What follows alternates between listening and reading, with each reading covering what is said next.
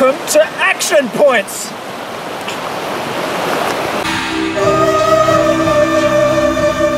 Greetings fellow members of the Esoteric Order of Gamers, and welcome to another Action Points episode. I'm going to churn through this Action Points episode now. Let's not waste any time, and let's start with, what has Universal Head been playing? Well, a lot has happened in the month of June. My good friend Will, my old gaming buddy, he arrived for a visit and we managed to film some excellent battle reports. Well, we enjoyed them. I hope you enjoyed them too. And that means that July is Battle Report month. Yes, I'm going to be publishing a battle report every week in the month of July. That's 4, count them, 4 battle reports all through July. And not only that, there's going to be an extra bonus one for War of the Ring. And I'm just going to release that to backers of steward level or higher. Now, the reason I'm doing that is because I want to give some extra value to those people who get behind the Esoteric Order of Gamers, just as a little way of saying thank you. It doesn't mean that I don't incredibly appreciate everybody who supports the Esoteric Order of Gamers. I do, very much so. And I'm sure later down the track I'll be making this video available for everybody. Now, one of those battle reports is quite exciting because it's a 3-player battle report. We'll be introducing a new player and playing the spectacular Star Wars Ascendancy. The other games will be playing Gaslands, Necromunda Underhive, and Conan. It's going to be a lot of fun. Something else that came in just at the end of the month was the new Warhammer Age of Sigmar starter set called Soul Wars.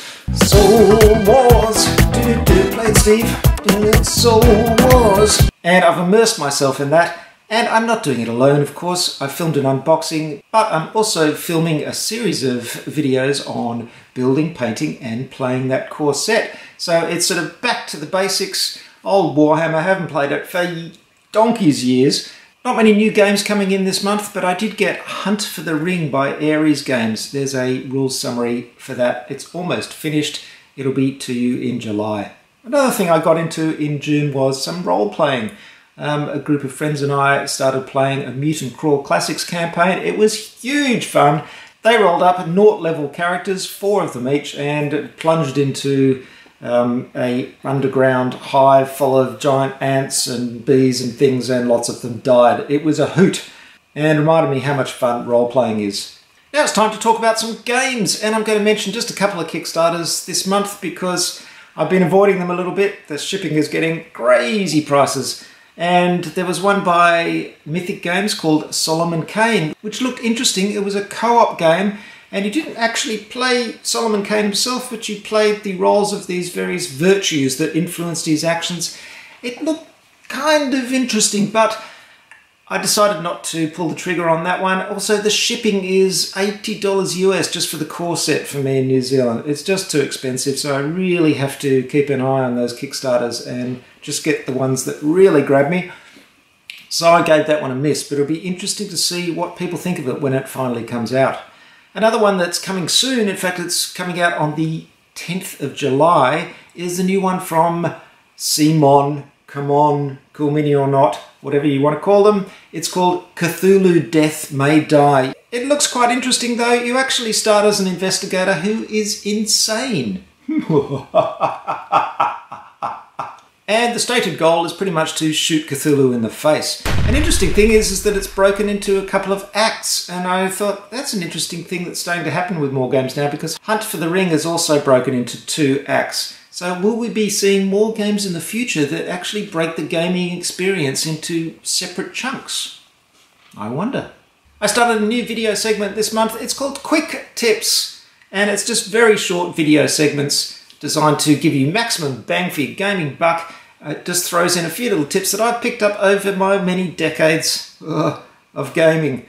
Little things that might help you out and make your gaming more enjoyable. I've done 2 of them so far, and there'll be lots more on the way. Next month in July, of course, there'll be more summaries, as there always are on the Esoteric Order of Gamers. As I mentioned, Hunt for the Ring is almost finished. The other one that's almost done is GKR Heavy Hitters by Weta Workshop and Cryptozoic.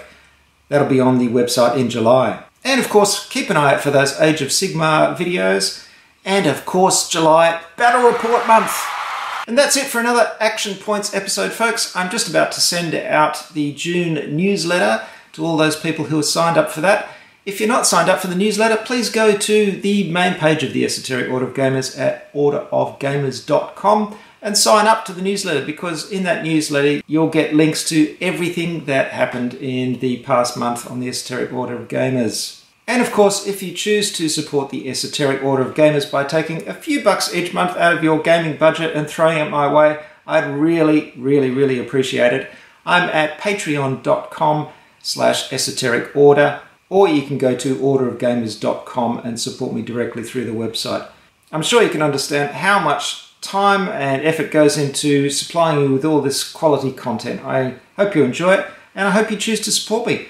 Thank you very much for watching, and I'll see you at the next Action Points. But of course, there'll be lots of fun videos between now and then. See you in those. Thanks for watching, and good gaming!